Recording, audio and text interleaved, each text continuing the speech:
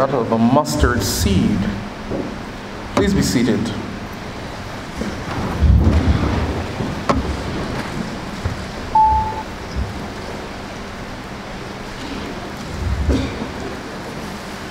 This morning we have an analogy of what the kingdom of God is. And we need to ask ourselves, who or what is this kingdom that we speak of? There's a prayer that I know, that I'm sure that all of you know. And I'll ask you to say that prayer with me now. As our Father has taught us, let us say together, Our Father, who art in heaven, hallowed be thy name. Thy kingdom come. It will be done on earth as it is in heaven.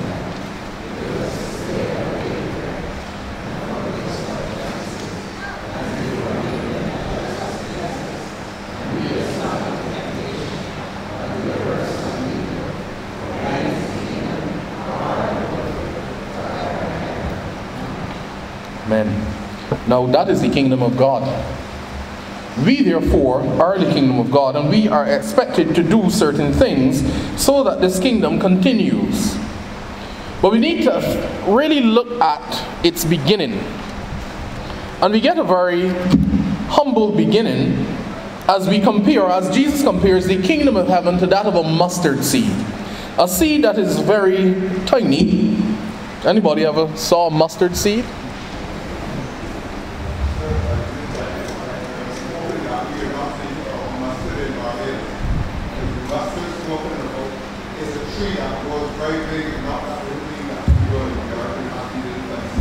Indeed not.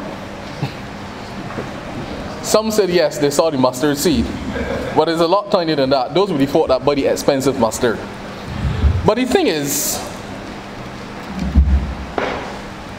a mustard seed, tiny as it is, has potential. Has potential to turn into a shrub with tool which more or less resembles a tree.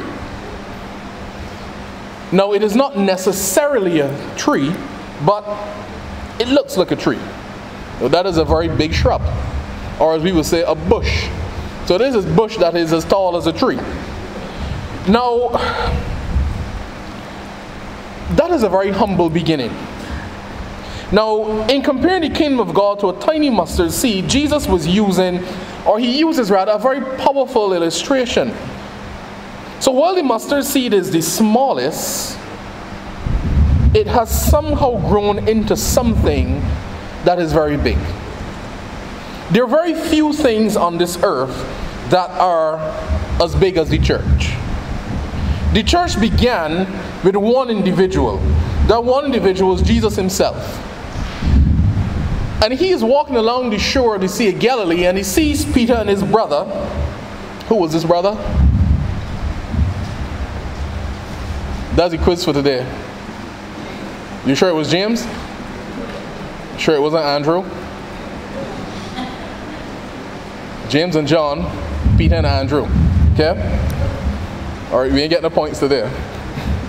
But he sees these two brothers mending the net, and he says, "Follow me." He didn't say, "Follow me and you can get anything." That came afterwards. He says, "Follow me," and immediately they follow.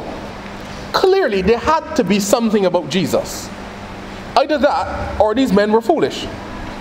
Because no person just says, "Follow me," and we ups and go. Yet still, there are persons that we always somehow seem to follow. There are things that we somehow always seem to follow.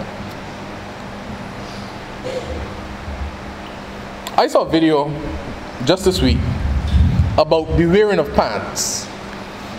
And they looked at the evolution of the wearing of pants. The fact that a few years ago pants were worn up here. Then they came down a little bit. Then they came down a little further. Then they went below the waist. Then they went below the bottom. And now it went into the future, and you saw a gentleman shuffling around with his pants down by his ankles. Yet still, people follow that. What are we doing as members of the kingdom of God for persons to follow us? are persons following the kingdom of God? Well, you ain't sure. That's all I can know. I think in some places it's no.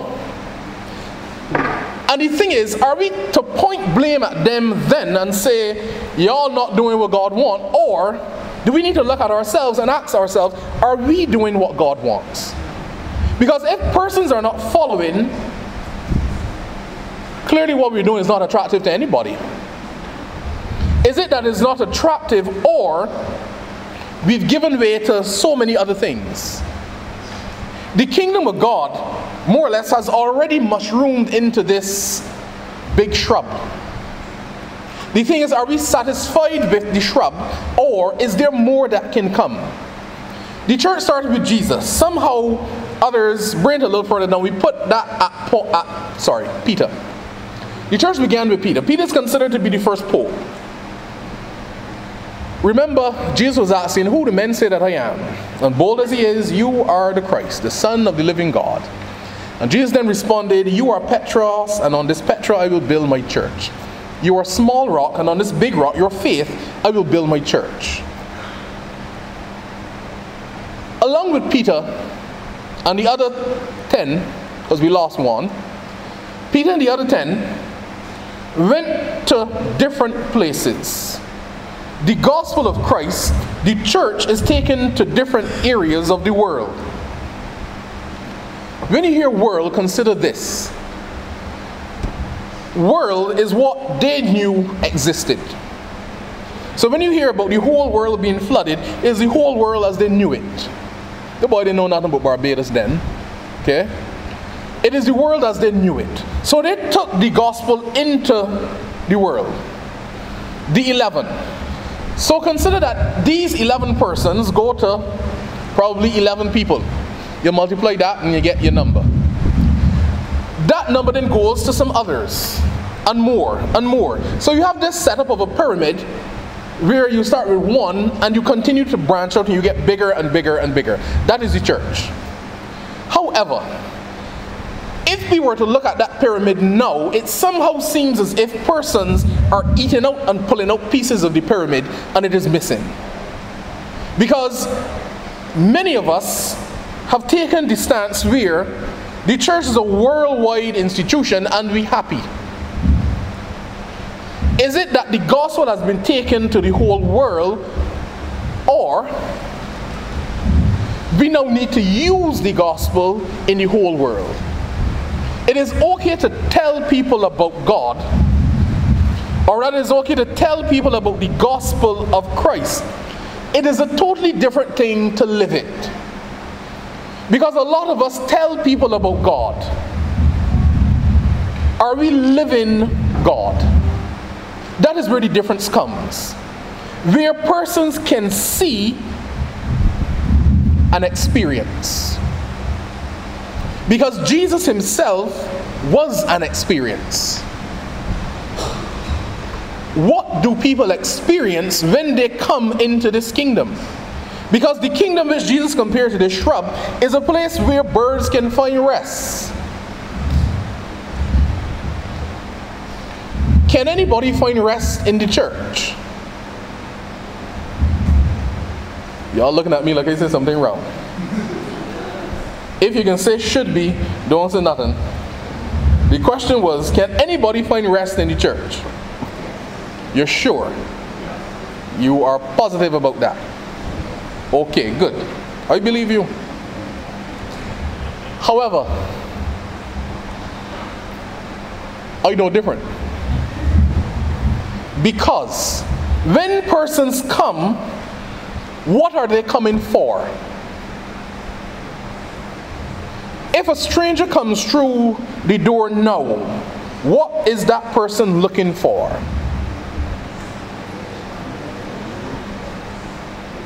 You don't know.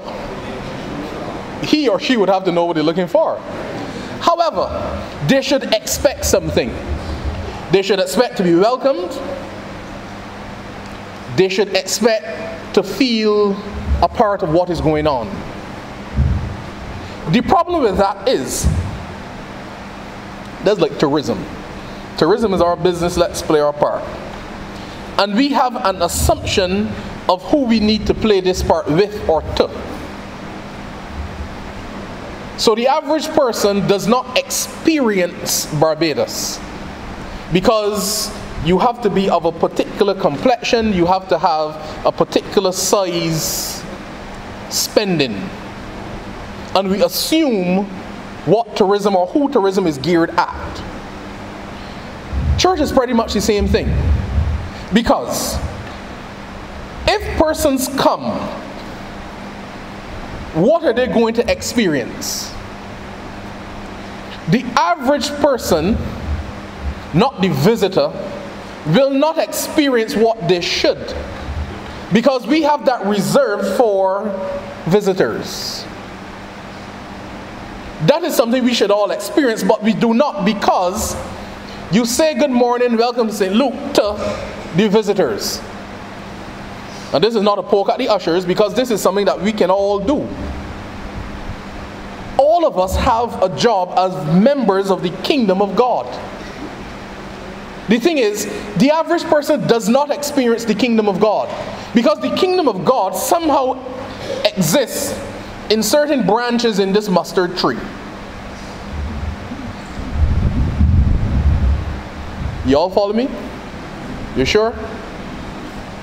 Are you not going to hint at anything? I will say what I mean. So we have our little cliques and clubs. And persons within them experience God as we know God. Persons outside the paling of this grace don't necessarily get to experience God as we're sharing God. That is not our role. Our role is to take the love of God to all. Not some, not to pick and choose, because it is not your love. If you have a cake, you can share your cake with whoever you want to share your cake with. The love of God is different. That is what exists in this shrub. Because all of us can come and find refuge in this shrub. But it doesn't happen. We need to move beyond the mere existence in the kingdom of God to understanding a little bit more. Because this shrub, in all of its glory, is used for something else. Most of us, however, have only managed to exist in it. So you come to church, your dues are paid, and you're good to go. Straight to heaven we will go. It is more than that. Because there are too many of us that come and just sit down. We abide in the shrub.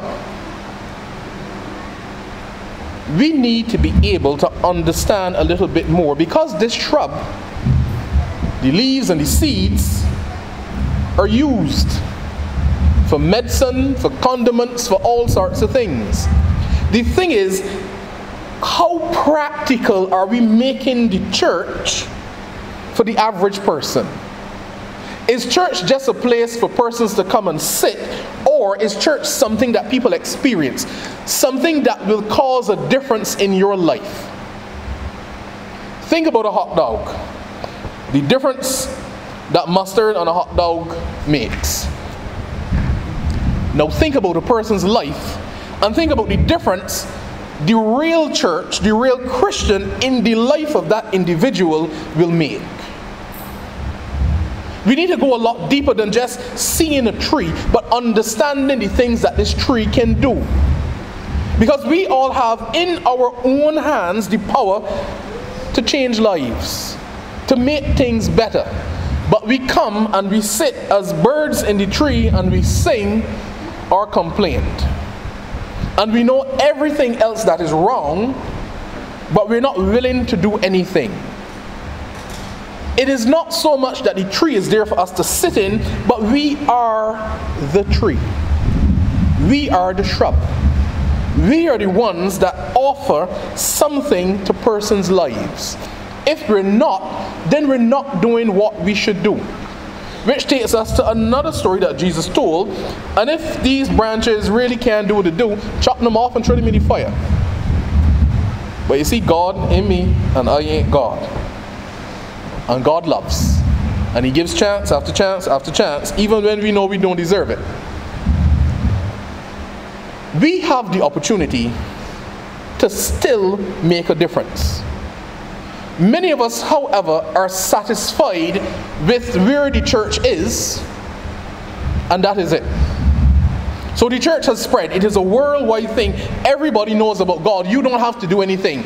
You have to do something. We all have to do something. Because there comes a time when doubt creeps into our mind. When anger somehow takes over. When depression hugs us up and holds us tight. It doesn't just happen to you, it happens to others as well. We therefore have to be there with the reassuring words of the gospel. That is what this shrub is there for. To offer something to the world. From humble beginnings, yes, it is something big, but is it just something to look at? In parts of the world, the church is still spreading. In other parts of the world, the church is just there. It has been there for a long time, and we assume it will always be there.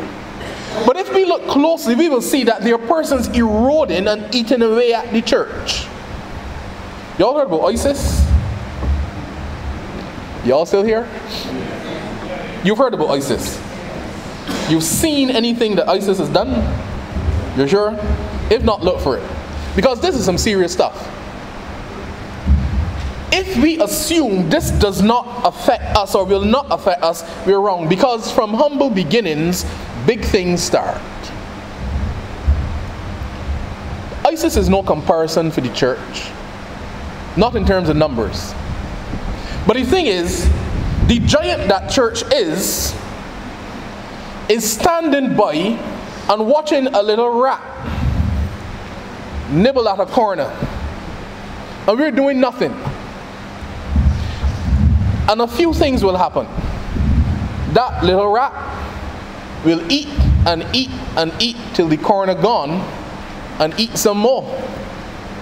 And when it realizes it has a source of good food, it will call others. And the same way, out of something very minuscule the church started, out of something very minuscule, something very sinister will bloom and blossom as well. We somehow need to realize, in as much as God is calling us to be loving, God is not calling us to be foolish. There comes a time when the church needs to stand up for something. There comes a time when we need to stop talking and do something. But we like to talk, and we like to pray, and God will sort it out. Then we can say, God has no hands but our hands, He has no feet but our feet. But that is a story for another time. We are the kingdom of God. We need to understand that every one of us has a voice. Every one of us must use that voice. Because if we do not, the world will not hear about the kingdom of God. The world will not hear about the gospel of Jesus Christ. And it is not good enough to just stand back and look at all the bad and the wrong things that are happening in society. Because in many regards, if we're honest with ourselves, we know that we are to blame. Because we saw these things germinating and we did nothing. There are some things that are in our society that we could well do without. But we operate on a level that is strange. We just don't pay it any mind, and we hope that it goes away. And then we talk about the mountain that we have to climb. I will tell you why we have a mountain to climb. Because things have been happening for years, and we've continued to sweep them under the carpet. And the carpet grow a lump, then it grow a hump, then it grow a hill. Now the carpet in many places is a mountain. Because those same issues mushroomed into problems. And we ignored them and pretended that they were not here. That is not what the church is called to. The church is called to deal with certain issues, to voice an opinion, to stand up for something. Not the priest, the church. Because when you ask, who is the church or what is the church, the answer you get suddenly is, we are the church. But when something has to be done, it's the priest's job. The church council. So the priest has to stand up alone and assume that he has the backing of the church. When in actual fact we know that we are not that devoted or committed. Because we are still very much in an infant stage. Jesus probably had about 120 odd persons that were devoted initially. If that many. Because persons came and they saw the experience, they had the experience, but they left. Because they wanted more. They were not willing to do the work. Remember the feeding of the 5,000? Everybody ate and were full. But we want more magic. Show us some more. Feed us some more. Then Jesus even asked, what is it you're coming for? You want more bread and fish? We need to understand things will happen, yes, but we have a job to do. A lot of it comes down to what I, the individual, am willing to do. And inasmuch as we claim to love church and to love God, the true test comes when there's work to be done. How many people turn up when there's work to be done? You get a lot of promises, but you don't get a lot of hands. Inasmuch as you have a crowd of persons on Sundays, when there is work to be done, you get a group of people. So the crowd turns into group. Two totally different things. It is the same thing when we go out into the world. If we go out as some paltry little group, some ragtag team, persons will maul us. The thing is, we're not willing to go out. And the few that are, well, like sheep in the midst of wolves. We have numbers. Above all, we have faith. Let us together use those numbers and use that faith to continue the spread of the kingdom of God. Let us not just sit back and assume that God will do the work. God has placed us here to do the work. It is not to look around and see and assume that somebody else will do it. If we all did it, it would be better. Consider the mustard seed. Consider yourself today in the midst of all of this as a mustard seed. Consider the shrub and realize that God can work miracles with the very little. Amen.